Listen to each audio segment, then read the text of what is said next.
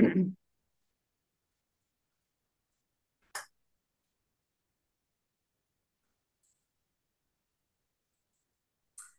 right. Hello, everyone, and welcome.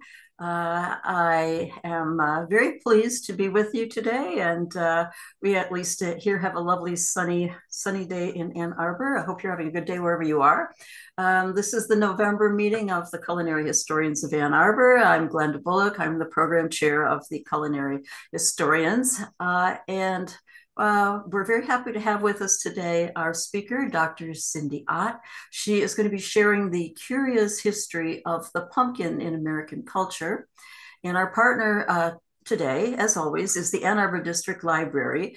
They provide promotional and technical support for us, and they make it possible for our programs to be shared beyond the walls of the library and beyond the borders of Ann Arbor, because they record and post videos of many of our culinary historians programs on the library's YouTube channel, AADL TV.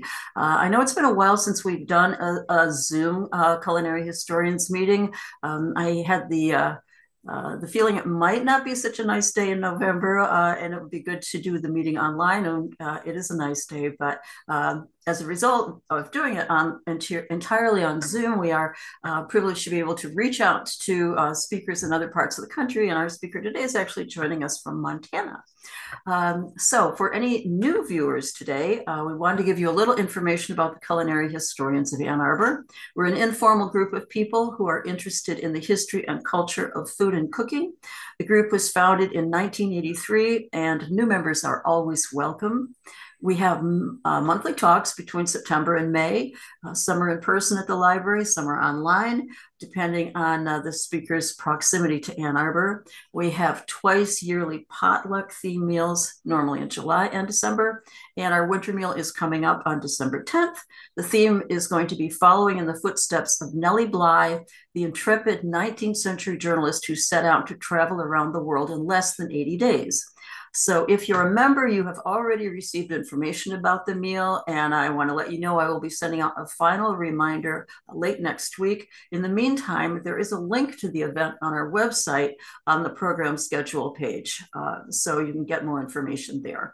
If you're not a member of the Culinary Historians, we would love to have you join. Our membership is $25 a year for an individual or a family, and it includes a subscription to our quarterly magazine, Repast, edited by Randy Schwartz.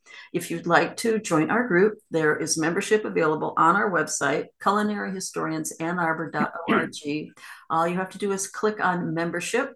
You can also find us on Facebook. Just search for Culinary Historians of Ann Arbor and like our page, and you will get our news on your timeline.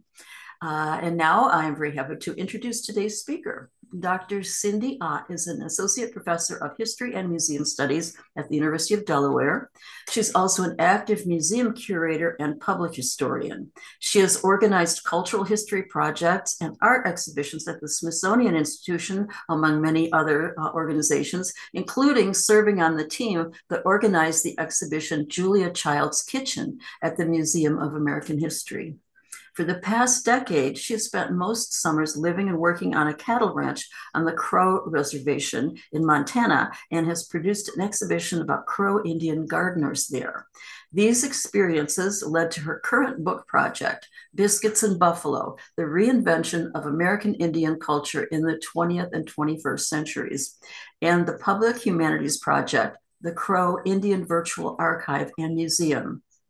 Work at a Maryland farm stand and studies for her master's degree at Yale led to her first book, Pumpkin, The Curious History of an American Icon, published by the University of Washington Press in 2012. And she is joining us here today to share some of the lore from that book and perhaps some of her current research. Welcome, Cindy Ott. Oh, thank you so much for having me. And thanks so many of you for coming out today on a Sunday afternoon. I know there's a lot of things you could be doing, so I appreciate you being here to learn about the pumpkin. And I guess if you went out at any time this weekend, you probably passed many pumpkins on your way. And this time of year, it's a big question for anybody about, why the pumpkin, or they see it and you think, well, what's going on here? So that was kind of the point of my book. I started with that question too. It's being surrounded by pumpkins this time of year. I want to give a special thanks to Glenda and for all of those at the Ann Arbor society there for inviting me to be a part of this program. So thank you so much to all of you.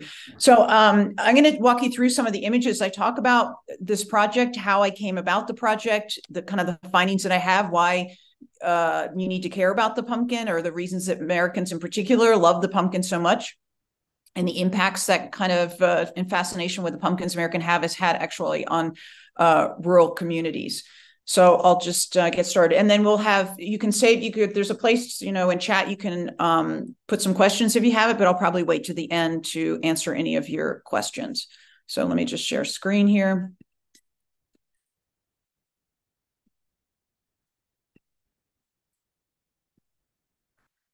So this is a picture of my friend's pumpkin stand that I was helping him work at, years ago now. This is 2012, but it was probably in the mid 90s or so. I grew up in the DC suburbs, and so I would help him in the fall work his fall pumpkin stand. But I had started graduate studies and studying environmental history, and I then, after being out there several weekends in a row, I started thinking to myself, like, what is going on here? Like, why are literally thousands of families piling into their car, driving 30 miles from their homes out into the country to buy this vegetable that they're not even going to eat? And then, of course, that question leads to the question, like, why are they putting vegetables on their front stoop? Why have Americans turned this very plain tasting vegetable really into a very celebratory part of a national holiday, when most people around the world eat pumpkin without any pomp and circumstance at all throughout the rest of the year? And then also, like, why have small towns started putting on pumpkin festivals across the country when many of them have no actual economic history or historic ties to the crop at all? So those basic questions led to the bigger questions about how Americans have used nature and history and food to think about themselves, how they've used them to create national and personal traditions. And then, really important for me too, what are the impacts of these ideas and these traditions with the pumpkin? So those are the basic questions that got me started on this project. And so Glenda mentioned a little bit, but just in terms of my own background, so you know where I'm coming from. I studied American studies, a very interdisciplinary way of studying history and cultures. I came out of the museum field before working on my graduate program. So I was interested when I started as a graduate student and then as an academic. I've always been interested in how you can understand American history and culture through common everyday things. And then food is such a great one to study that topic, because you can't, understand anyone's appetite for food from any one perch alone. It doesn't make sense if, like, oh, it's because of they're male or they're female, or because they live in the Midwest, or because they were born at a certain time, or because of the financial aspects. It really, people's appetites only make sense from these multiple, how all these different things can influence each other. So it's a really great kind of interdisciplinary way to study history and cultures, food is in particular. So why the pumpkin? Why did I start with the pumpkin? Of course, there's many fruits and vegetables, which many of you could name: corn, cherries, apple, particularly in American culture, but all around the world, the storybooks of lore about these things. But what's special then, I think, about the pumpkin to study American society's cultures, one is its huge size, so, and which then has inspired many meanings. So of course, a big apple could be impressive, a big tomato, but it's hard to compare, which we'll talk about, the a grand size of a pumpkin, but even a kind of an ordinary average size one like this. So it's huge. And also, unlike these other things, like even with these pick your own farms or strawberries and apples, there's almost no utilitarian function for pumpkins in American culture. We all know we could eat pumpkin throughout the year. If canned, it survives a long time, but really 90% is in the fall when it doesn't have to be. So it's a great way to study how people invest meanings with food and ideas in food, because there's almost no practical function for it in American society. So it's a good way to study the values about nature and food for its meanings, not just its practical purpose.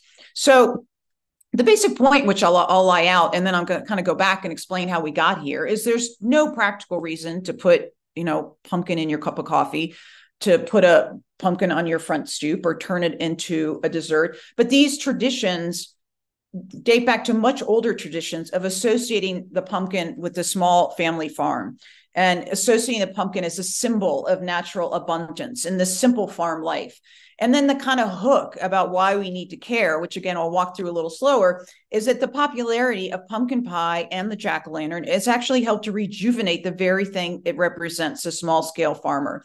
So because of the peculiarities of the crop, you can plant a few seeds, get a pretty good yield on pretty small acreage. So something about the natural history, and then something about the economy too. It's a limited market. It's a niche market for small scale family farmers. They call it lucrative but limited. So it's a niche market for them. There's only about 8 weeks. So like big corporate companies have tried to take over pumpkin production for various reasons. It hasn't worked. And then because of these meanings associated with it, it has actually become a really important market economy for small scale farmers where they can stay farming small scale, like, 300 acres or more, instead of having to do something else because of the pumpkin. So Libby's, for example, they again have like 85-90% of canned pumpkin. And if you make pumpkin pie, if not using fresh pumpkin, you're likely using Libby's. Most people do. So in the 1970s, they tried to have import pumpkins from a big corporate farm in California, and it just didn't pay off. So now they distribute the seeds about 70 or so small scale, again, 300, 600 acres farmers, and they pay those farmers the same that those farmers would get for the commodity crops of corn or soybeans to grow pumpkins. So even the most sort of industrial scale of pumpkin production is sustaining the small scale farmer. Stories about that I interviewed farmers about pulling up a pigsty to put up pumpkin patch because they made more money selling pumpkins those few weeks of the year than selling hogs. So then again, so just to reiterate these big ideas for you to think about when we reel back and understand where we got to this place. So that why we need to care is these very romantic ideas, these romantic myths about and these holiday traditions that Americans have created to use this, forge a sense of national identity associated with Thanksgiving and also these family traditions. They're very nostalgic responses to maybe changing relationships with nature and industrialization, but they're not peripheral to, the hard world of economics and 21st century agriculture. In fact, these myths, these food traditions are actually changing how markets operate. So these things are interconnected. So it's not just studying the ideas, and that's interesting enough to explain these things, but also to understand the real powerful impact and how our Americans' love affair with the pumpkin is actually helping to keep the very thing it represents alive, these small scale farmers, and keeping them doing that instead of doing something else. So those are the big picture. Now I want to go back a little bit. Oh, here's some examples of these very, impractical, but very beloved traditions of the pumpkin in 21st century that is actually helping keeping these farms going. So how do we get here? So the pumpkin is actually the oldest domesticated plant in the New World, older than corn and beans, 10,000 BC, the Oaxaca highlands. By the time the Europeans arrived, it spread all across the Americas.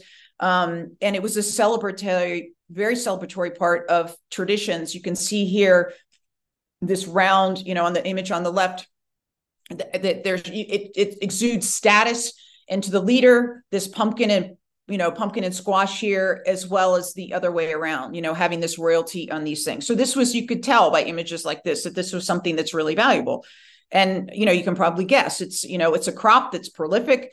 It grows like a weed. It can sustain it. So there was a lot of reasons to celebrate the harvest of the pumpkin, and in terms of, making food available in times it was not available, in the winter time, and maybe even low on meat. So many different Native communities continue to have their different traditions with pumpkin. But today I'm going to talk about explaining the kind of, the suburban neighborhood, the common everyday way that we associate and think about pumpkins today in terms of Thanksgiving, Halloween, and these traditions of going out to the pumpkin patch, knowing that there's different ways that people have thought about pumpkins as well, different traditions.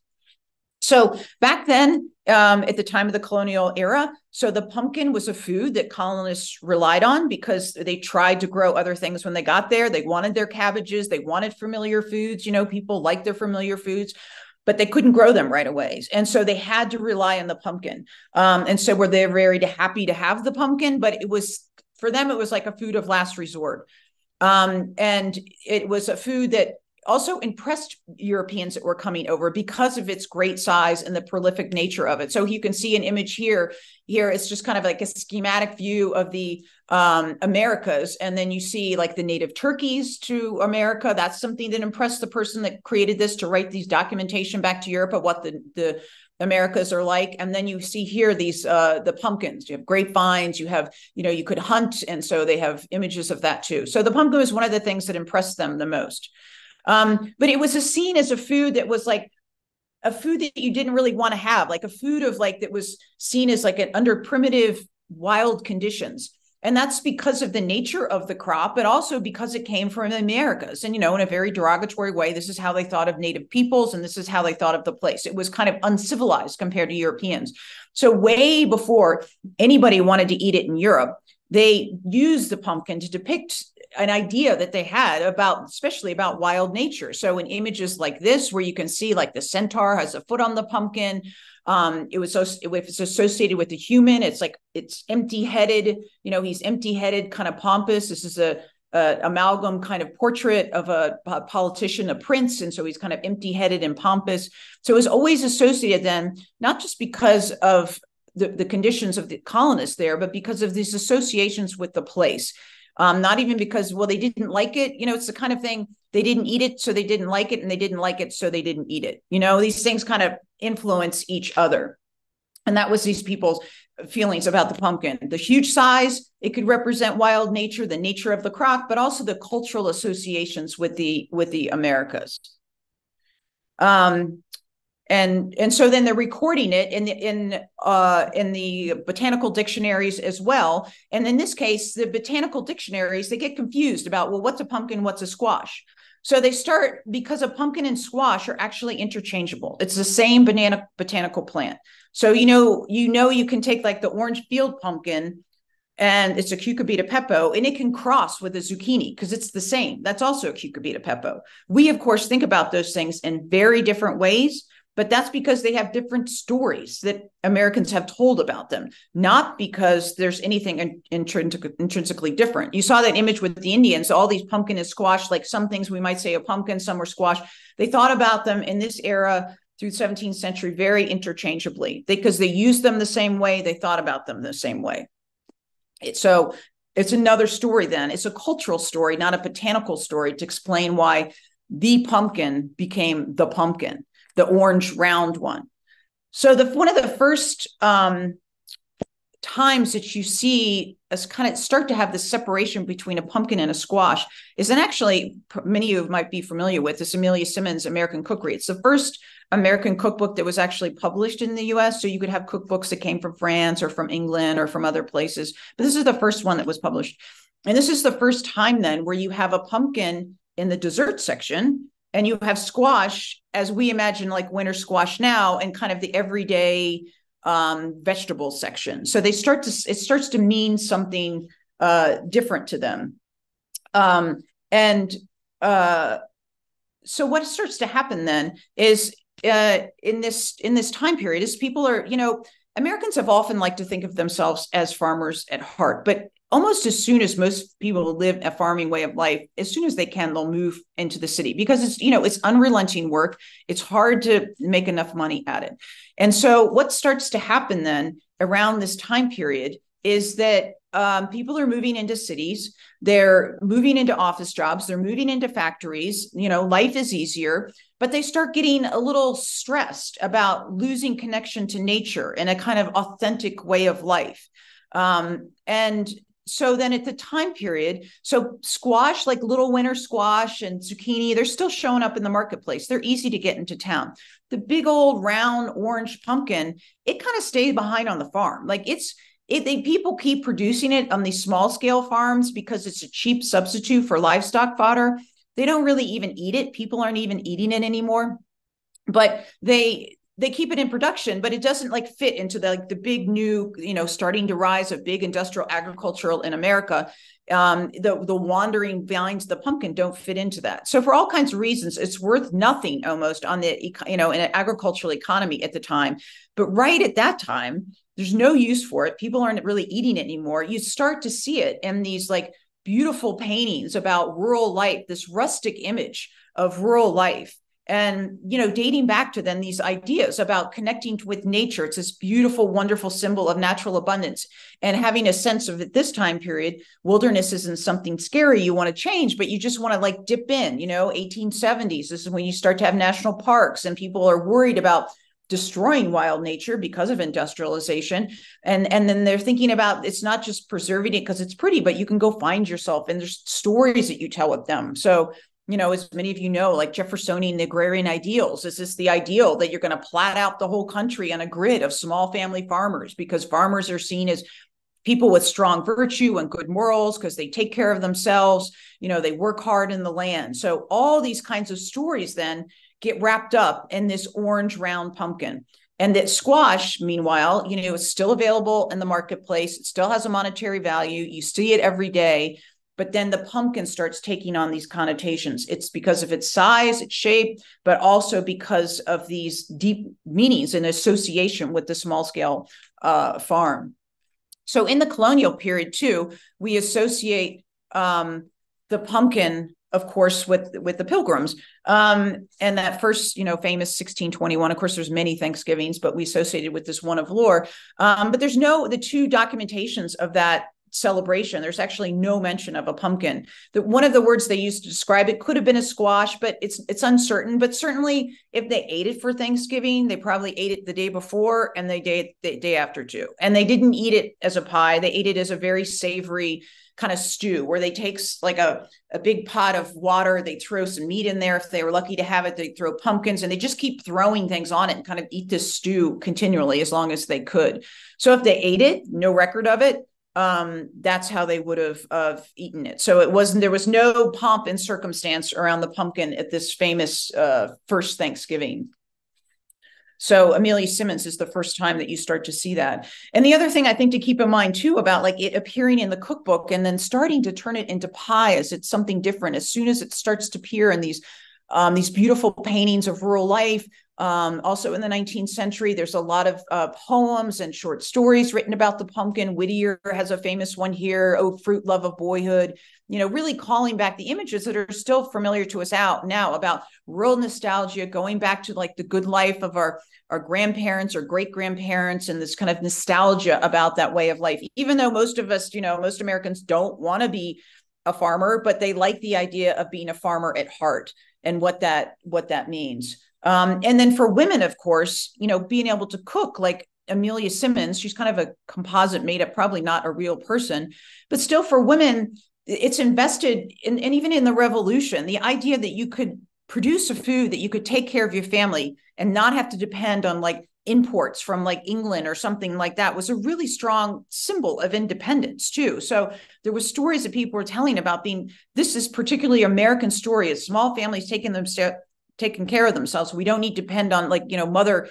England. We can do it on our own. And of course, women, didn't have the right to vote. They didn't really have much of a public voice. But when they're cooking these foods that are deeply meaningful, they're turning the kitchen then into a really powerful political place, because it becomes like a patriotic cause. And then this food and these, like the pie, can mean American independence, agrarian ideals. And then they cook the pie and they're feeding it to others. And then they're spreading those ideals. So a time when you don't have a limited voice, it's a way to think about the women in the kitchen were actually trying to influence and having a fundamental part of understanding, creating ideas and perpetuating ideas about what it means to be American and this ideas of independence. So then around, 1863, Thanksgiving becomes a national holiday, in part the huge influence of Sarah Jessica Hale, this woman here on the right. She was editor of Ladies' Goatees magazine, one of the most popular women's magazines. This is a still familiar song with Lydia Child. You might have heard of her, that "Over the River and Through the Woods" that we still sing. So she wrote this Northwood, which is a very nostalgic book about New England, and had a big section on going back to the family farm, just like Lydia's "Over the River Through the Woods" to, grandparents' house, to the farm at Thanksgiving. So she was very influential for Lincoln declaring it a national holiday. So first, bigger even then, it became, is now, then 4th of July is a holiday representing the nation. And of course, it's a holiday based on food and the harvest. And at that time period too, 1863, obviously in the midst of the Civil War. So it was a very strong, the pumpkin too.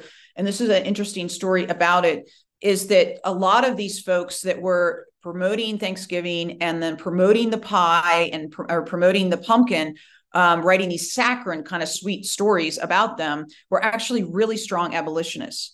So the pumpkin field, the pumpkin farmers, like that image I showed, for them represented the yeoman farther of the North was these like moral virtue, these small scale farms epitomized by the pumpkin, because there's no economic value even in it. So it really represents these ideals more. And they very self-consciously contrasted that to the slaveholding South. So some of these most prolific pumpkin storytellers were actually really powerful abolitionists, Whittier included, Sarah Jessica Hale, the one, over through the woods. We've kind of lost track of no, Hale, but Child with Over the River Through the Woods, and Hale. All of these were very powerful abolitionists at the time. So it's a very northern story that they were used comparing to the South, but also then, of course, during the midst of the Civil War, when they were trying to say that, the Northerners have the righteous cause, and at this time period. And so there starts to develop these different traditions about the meaning of the pumpkin. You can grow the pumpkin in the South. There's a little town, Pumpkinville, South Carolina. But now, which many of you, if you have any Southern friends, African-American friends, family members from the South, that a lot of them will prefer to eat sweet potato pie instead of pumpkin pie. And that's true to this day. And that's because of the different stories that were told about it. So the idea of the yeoman farmer in the North gets tied into this very quaint little New England farm and ideas of virtue. The idea of the yeoman farmer in the South is not so nostalgic. It's often the tenant farmer, really struggling, really poor, doesn't even own the land. And so it doesn't really resonate quite the same way. And so the pumpkin it's always been this way too. Like it's a term of nostalgia, but also like a little, you can make fun of like a pumpkin farmer, that they're just like, the term is like pumpkin roller, that they're just kind of poor, like barely getting by. And it could be a term of derision for African-American farmers too. There was a very, very problematic caricatures of African-Americans and pumpkins, making fun of them as if they can't really succeed or something like that. I mean, it was associated with white people too, but also with pumpkin farmers in the South with African-Americans. And so it had a very different kind of connotation. Thanksgiving holiday after the war, it started slowly moving. And I even started seeing like where pumpkin, like looking at cookbooks and how it was starting to move South, but still it had really strong, much stronger stories about sweet potato pie. And there was a quotation, a funny one. This was 1865, where in the Richmond, Virginia Dispatch, where it was editorializing about this kind of the spread of the national holiday of Thanksgiving and pumpkin into the South. The guy wrote that the day of Thanksgiving, when he, the Yankee, gorges to repletion with turkeys and pumpkin pie, and honors the landing of the Pilgrims who came to America to be at perfect liberty to deprive everybody else of their liberties, is one of the great festivals of the day. So you can see there's kind of this snarky attitude towards the pumpkin and Thanksgiving in the South. So very conscious that it's not quite, hasn't come together as a nation and yet. But for W.E.B. Du Bois, the favorite African-American intellectual, he writes about African-Americans celebrating Thanksgiving in the holiday, but again, turning to these Southern cuisines and these Southern traditions. So not only was it the pumpkin had bad connotations there for the small scale farmers, but also they had these really rich traditions of making pies with sweet potatoes. That's an African crop. A lot of African women were the ones that had to cook in the kitchen when they were enslaved, and then when they came out after slavery, then they were still, these are traditions that continued on. So in some places the symbolism didn't work, and this is one still where it's just different stories. It's not just you can't get pumpkins in the South, but they were telling different stories about the pumpkins and then about sweet potatoes in the South. So it didn't resonate the same way. And also, we can't imagine now, because there's this veneration of the Pilgrims at Thanksgiving, like what's not to like about the Pilgrims, I guess you could say. But in the night, like with Whittier and in that time period, it was a long time. It was really like the late 19th century when Thanksgiving was associated with the Pilgrims. So that was a time period too, when there's a lot of immigrants coming from Eastern Europe and other places, and Anglo-Saxons are trying to figure out who they were. So they so I say the origins of this country is with these Anglo-Saxons in the north, and that's when they finally become part of the tradition. But before that, they weren't. It was really just about these rural kind of values at the time. And so Thanksgiving, the Pilgrims come late to the whole tradition. And this is what we all, I think, can understand about what's so interesting and fun about food, why we study it and not just like maybe want to cook recipes, is how these ideas and the taste come together. And so here's a great illustration of that 1890 goods pie. And you can see this image, how everything is working together. So you have like the natural plant, this idea of natural goodness that people are celebrating now, and maybe the ways they didn't in the past, but that they're celebrating nature, the value of nature. And then you have the classic line from Whittier's poem, "What moistens the lips and brings, what calls back the past." So this rural nostalgia. And then it's a pie recipe, and then you have the pie. So it's like idea that you sweeten, you create this dessert and you sweeten the ideas. And then the other way around, these ideas that are so deep embedded in the pumpkin, make the dessert taste good. Because as you know, I mean, does anybody know outside, there's a guy from Scotland here, almost nobody outside America likes pumpkin pie. I mean, they want to try it because they've heard of it, but most people don't like it. So it's a very particular American thing. And if it's not like, I don't know, apple pie, I suppose is maybe something that would be it's a more accommodating taste to most people around the world, but this is particular. And so it's not natural that you would turn pumpkin into a pie and serve it like this. And so it's, because of these stories, and then how sweeten it can sweeten the stories as well. So now bumping ahead to the future. So I think if you want like one of the most powerful expressions of Americans' feelings and ideas about pumpkin and pumpkin pie is this is the issue of Time magazine for Thanksgiving right after the 9/11 attacks. So here, arguably one of the most traumatic, moments in American history. So what the magazine, this mainstream kind of news magazines decides to put on it is this very simple cover, blank background with an American pie with a flag stuck in it, with not even having to say much. So it's basically saying like, this is who we are. Like in a time of crisis, I mean, I don't know, you can imagine what they might have put on here, but this is what they turn to. They turn to the Thanksgiving pie to say, our whole identity is threatened. And so we're trying to bring a sense of peace and well-being to the nation, to our readers, and they turn to the pumpkin pie. So instead of being something that's seen as like a food of last resort, now it becomes like a symbol of patriotism, a symbol of like core American values.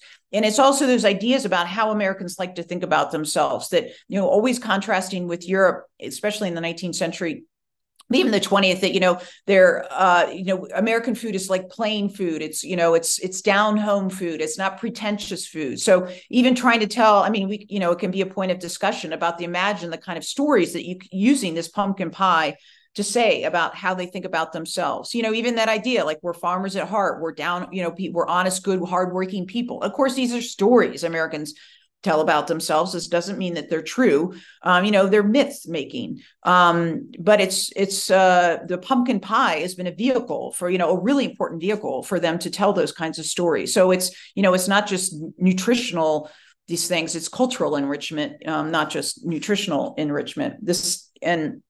Powerful symbolism of it. And so, then it starts. So that's the most extreme, powerful example. But of course, as we all know, we're inundated in every kind of, way, any time of name the food, it's got pumpkin spice attached to it now. And that's because the meanings become more important than the meat. Of course, you don't even need the meat anymore. Some people want to say like it's more authentic. If you put a little bit of the real pumpkin inside, whatever it is, name it, your ravioli or your beer, whatever. But, as you can see by this cookie, as we know, you can just have the image of the pumpkin and that's all you need, because the meanings become much more important than the meat itself. And then, of course, we're changing the nature of the pumpkin to make it a beautiful, symmetrical decoration. to fit these, new ideas that or new uses we have of the pumpkin, instead of just, feeding it to the hogs, but putting in our front stoops as a symbol, a display of these kinds of values, and, in a sense of community too, because we know people that we were part of a community when we display these things. So here's a good way to think about it as well. So I told you, like, pumpkins and squash are basically interchangeable. This is a squash variety. So this is a Libby Select pumpkin. It was used to be called the Dickerson pumpkin, but now they call it the Libby Select. So it looks like a pumpkin, but it looks like a squash, right? And it's just like it's not a Cucupito Beppo, which is what the field pumpkin is. It's a Masha, I think it is. So it can't actually breed with the field pumpkin. It can't crossbreed. They're a little bit different, but it looks like a squash. But of course, they don't call it like Libby squash, right? They don't call it Libby because nobody wants to eat I mean, it doesn't even sound good to say. Like, I don't even want to eat canned squash because the pumpkin means more.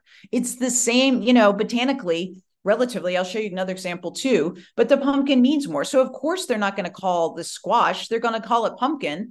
And those terms have been used interchangeably for, eons. But they call it pumpkin because the pumpkin means more. And the pumpkin has all these deep associations. And so, and that's why they're selling their crop. You can see, it's as good and natural that not just one cute rosy cheek baby, but two, rosy cheek babies. I wanted to wait because I wanted to see if anybody could guess.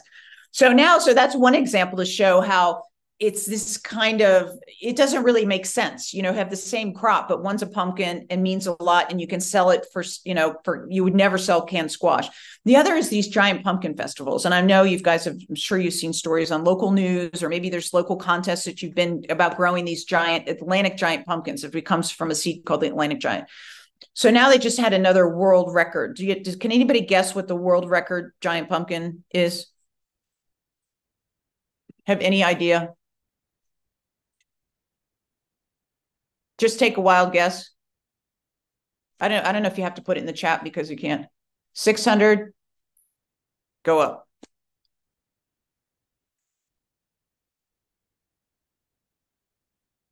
Not even close. Not even close. Come on, guys.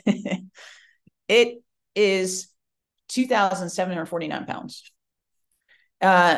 Yeah, when they first broke the record, this was 20 years ago, of 1,000 pounds. Someone equated it with breaking the 4 minutes mile and track. So now they're up to, sorry, I'm trying to get rid of my chat screen. Now they're up to 200, almost 2,800 pounds. But the crazy thing is, so you can see that the muddled nature of this vegetable. I mean, this is like the ultimate symbol of natural abundance and the value of the symbolism more than the meat. I mean, you can't even move the darn thing. Nobody's going to eat it. Actually, it's not really good. Just like the field pumpkin, you can eat it, but it's not really great flesh compared to some of these other squashes. But people are spending hours and fortunes to grow this thing. Now, if you have it, I haven't checked the recent rules, but I'm pretty sure it's the same. But when I was at least 10 years ago, this was the case. So you plant these seeds and you have no idea what you're going to get, really. You have to make sure. The thing is, it's a balance between like giving it more and more water and whatever else nutrition you want to give it, and not giving it too much that the thing cracks and explodes. So it's getting to its ultimate weight without destroying the thing. But so if it is 80% orange, it's considered a pumpkin and can compete. But if it's less than 80% orange, so if it's 30% orange, 30% gray, blue, or something like that, then it's not considered a pumpkin and it can't compete. But it's the same. You don't even know when you grow the thing necessarily what percentage is going to crop. So it's just another example, again, of the importance of the meanings and the value of this pumpkin, which is not practical. I mean, it's the same crop. It's because those stories that started in the 19th century where the field pumpkin started representing all these really powerful agrarian ideals and ideas about nature that the other crops, the other types of winter squash didn't. So this is kind of the most extreme example of the symbol of natural abundance, and then kind of the peculiarities of about how you make a decision about what a pumpkin is and those ideas surrounding it. So again, then just to reiterate that why we need to care about this is that the popularity of the pumpkin and eating pie, even pie, which most of it comes from canned pumpkin, the most sort of industrial form of production, is still helping sustain small scale producers. And they would have to do. A couple of years ago, I was interviewed by TV when I was in my normal home outside Philadelphia, and I was interviewed by a local TV program. They wanted to go out to a pumpkin farm. So we went out to this pumpkin farm, and the guy had literally had 200 acres, which is almost nothing outside Philadelphia, but he was the third generation. And before the camera's rolling, I was like, so, how important is pumpkin to your farm? He's like 75% of his annual income comes from the popularity of the pumpkin and people going out there and buying this. So, I mean, that's why you need to care, is these very romantic ideas, I said, that not everybody buys into, that don't quite make logical sense.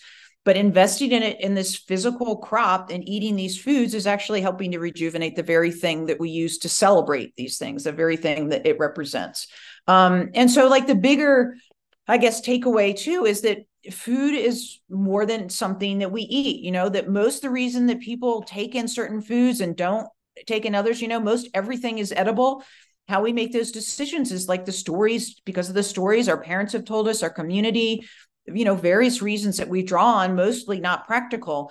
So in these day and age too, there's a lot of concern with people's diets and health issues towards obesity, trying to get people, to eat less of one food more than another. Also, in terms of globally, people are worried about having enough food to feed the planet, with the population supposed to be 10 billion by 2050 even.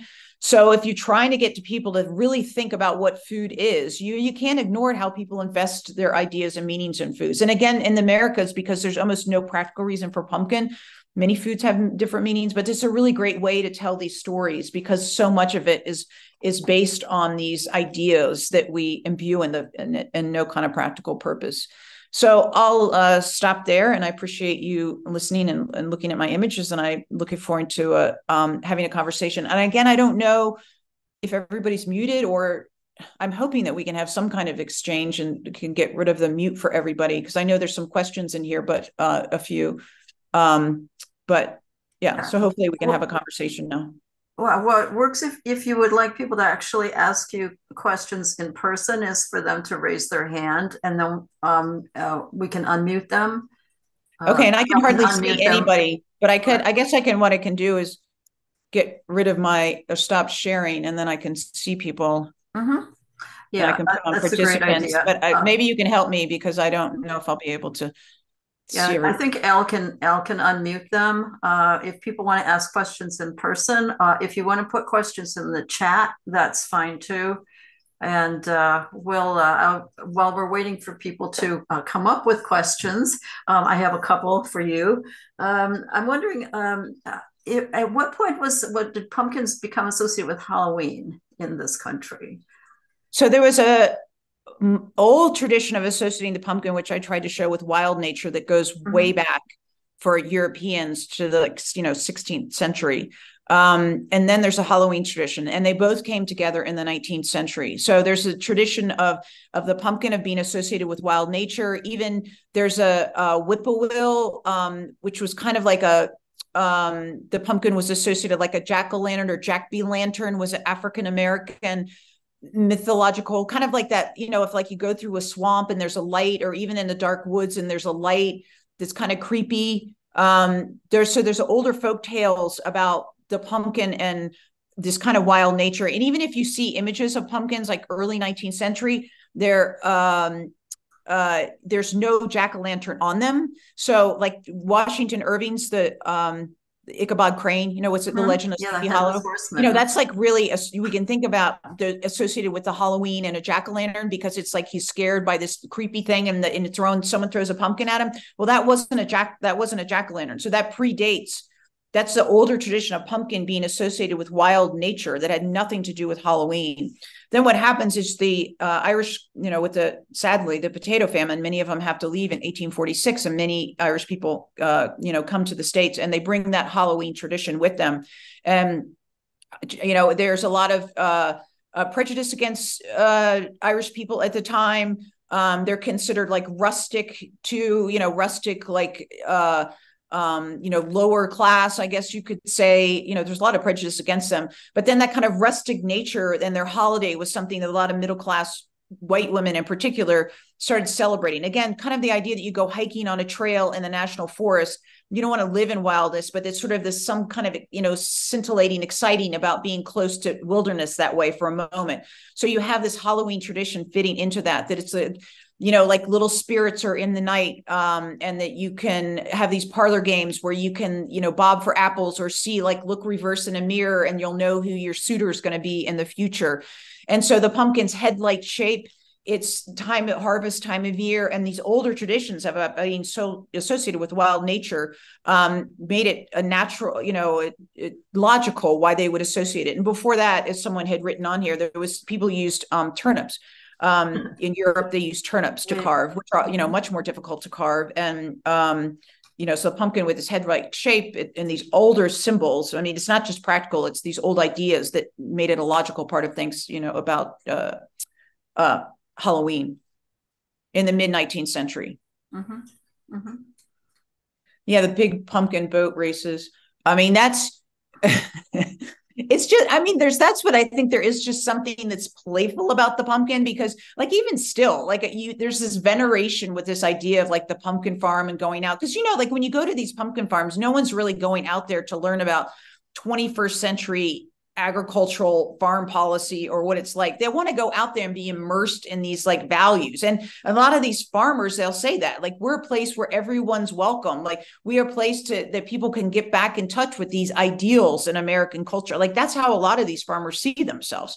And then, of course, there's something banal about the pumpkin too. So you turn it into a boat. I mean, it's a big thing. Like, why not try to do it? But it's often, there's a tongue-in-cheek thing about it that speaks something about, there's how some people just, they're like something about the pumpkin, these kind of positive associations that make it, that adds to not the fact that it's just a vegetable that you're made into a boat, which is silly. But then there's also then these very positive connotations. The pumpkin, I showed that one picture of the politicians. So it's crazy how, as much as gender relationships have changed, but how consistent this idea with the pumpkin and human beings. So associated with a man, it's still almost always, you can look at almost every year when there's like a presidential election, somebody will be called a pumpkin head, or there'll be a political cartoon of a politician that looks like a pumpkin head, because it's the idea of this empty, pompous, like, they got a big voice, but they got nothing inside.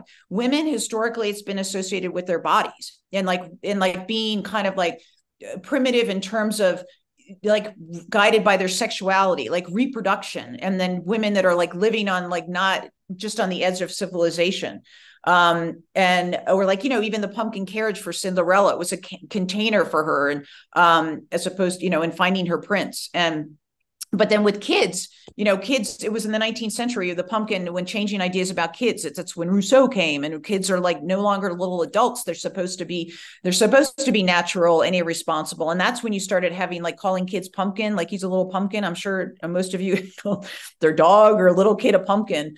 And so those kind of very, a natural abundance, it's goodness and natural abundance. That's probably kind of the associations also with these big pumpkin boats. It's a silly big vegetable, but then there's these stories too that would make it even more appealing. Yeah, I'm thinking the Peter Pumpkin Eater had a wife and couldn't keep her. Yeah, I kept her in a pumpkin shell. Yeah. So yeah, there's the the jack-o'-lantern is a trickster character. And the derivations of Halloween is you either put stuff out to placate the spirits that walk the earth, they're out that night that died the year before, or you put a bonfire to keep them away. And Jack was one of these trickster characters that tricked the devil. There's several different types of varieties of stories about him.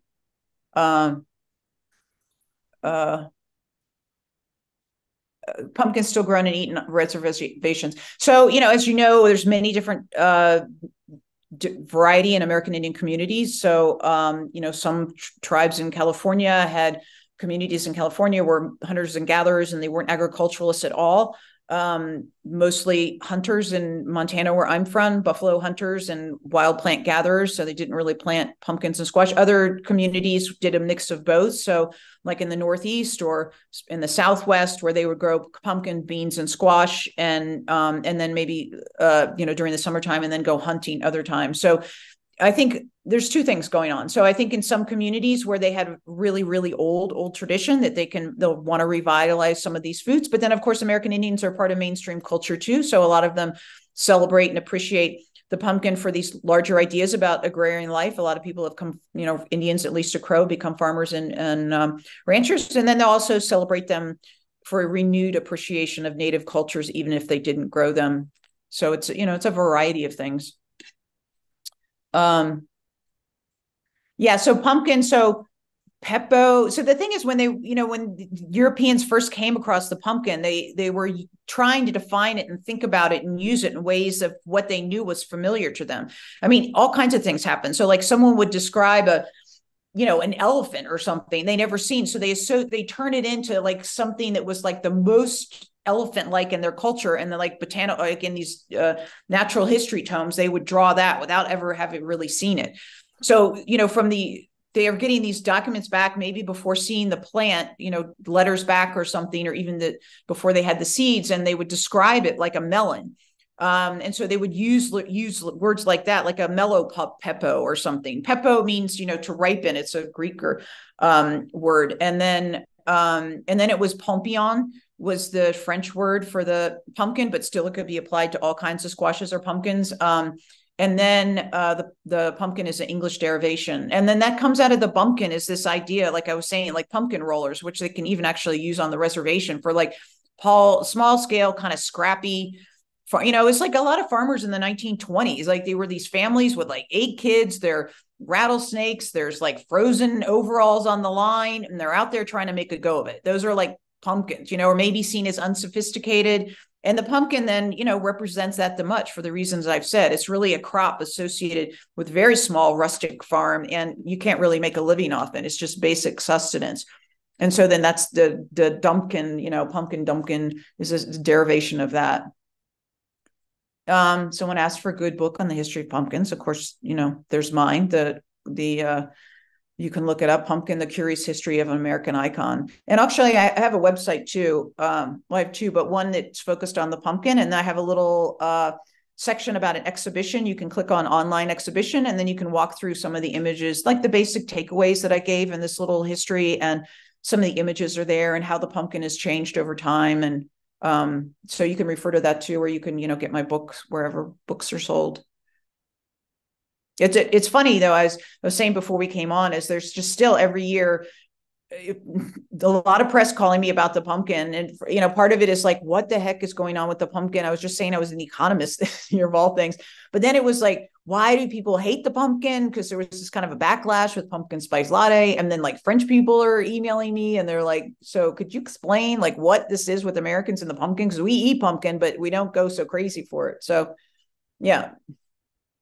It's the big thing that, right in plain sight that people are trying to understand. And, most people I ask, of course, I've asked, I don't know, maybe thousands of people why they like the pumpkin, and they don't know. They'll just say like, oh, my mom used to take me here, my parents, and I just like the feelings of the fall. So most people didn't quite know how to answer it. So that was kind of the point of my book, to try to understand why Americans in particular really have this appreciation or value, the pumpkin, and then of course why we need to care. And it's kind of a good story. It's helping to rejuvenate these small scale farmers.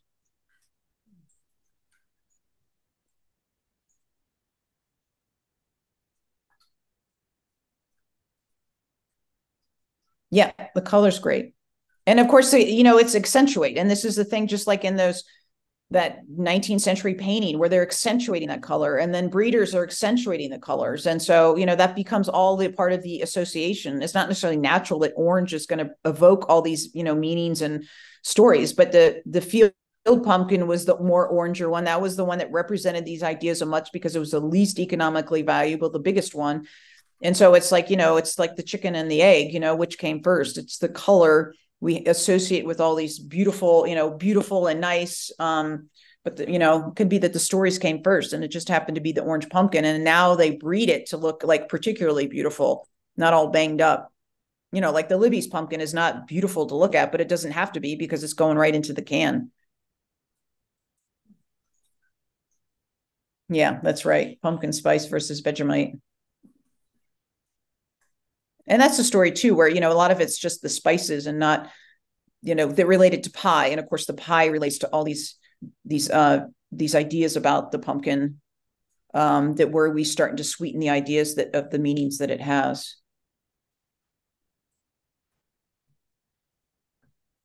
Um, yeah, I mean, well, pumpkin is always, someone wrote about how pumpkin and using pumpkin in a vegan brownies as a filler. So that's the thing. When there was, like in the colonial period, when there was no barley for beer, there was no wheat for bread, they relied on the pumpkin. I mean, so pumpkin ale is popular now, but it was like, that's because you didn't have something. No one wanted to have pumpkin ale, really, but it's because if they didn't have something else, they could rely on the pumpkin, making vinegar out of it. They tried to make like a oil from the oil is really great. If you guys have pumpkin seed oil, they still, they produce it a lot in Austria and it's wonderful, but they tried to make an oil that would be like an industrial use of it.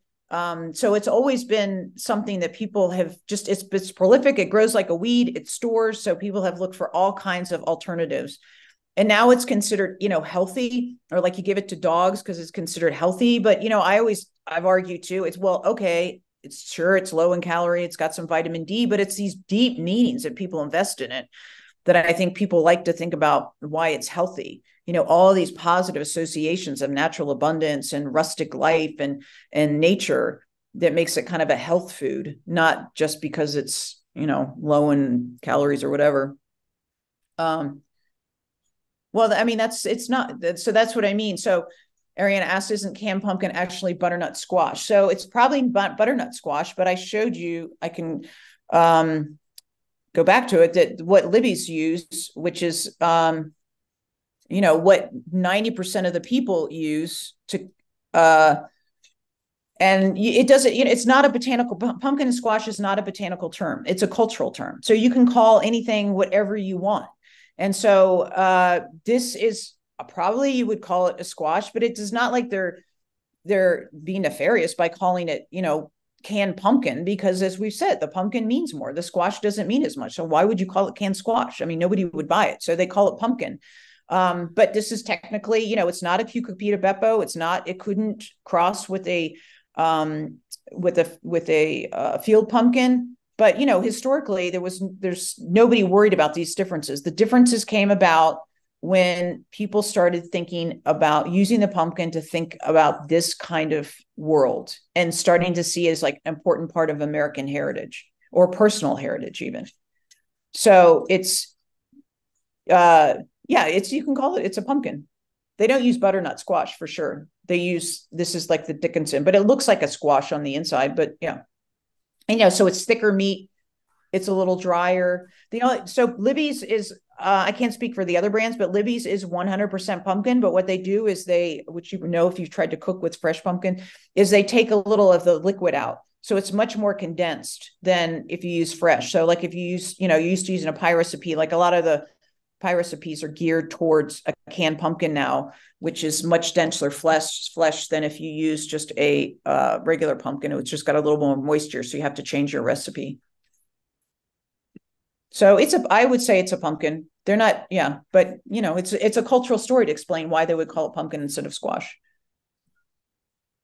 Yeah, pumpkins are fruit. So like a tomato or something where they have the seed pocket in the center. So technically they're a fruit. So you can call it a fruit, but we don't think of it, as a fruit really.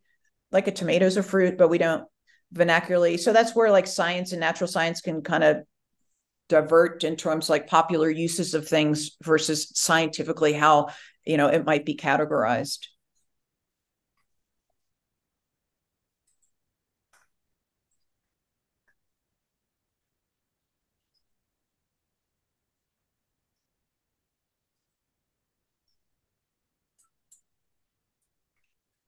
It's another one of these crazy.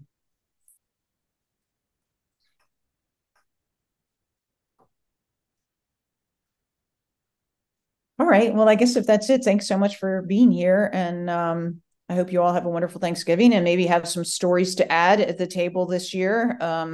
If someone asks, or even if they don't ask, you can volunteer that you've learned about the pumpkin today.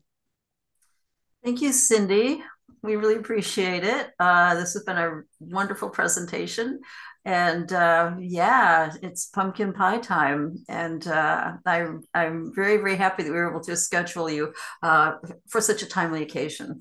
And Yeah. I just want to remind folks who are still with us that we won't have a regular meeting on in December, but we will, excuse me, we will have our traditional theme meal.